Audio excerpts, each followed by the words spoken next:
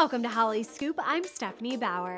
Poor Liam. Yes, it was ages ago, but we're still embarrassed for him. Liam Hemsworth still blushes over his mother being his sex ed teacher in school. The Hunger Games Catching Fire actor tells the mortifying tale on Live with Kelly and Michael. Liam confessed, quote, "I was in her class. I would come in for the first part of it and leave halfway through." When Kelly and Michael asked him if it was awkward that his mom taught him this in the Australia school, he said, "Yeah, a little bit. You'd think it would be, wouldn't it?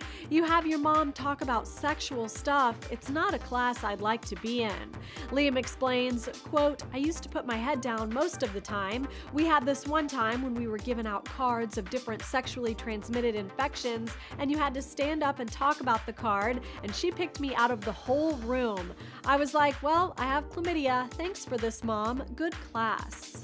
The star also revealed that he was always the bad child out of the three brothers. His family gave him the nickname 666 and once tried to give him an exorcism.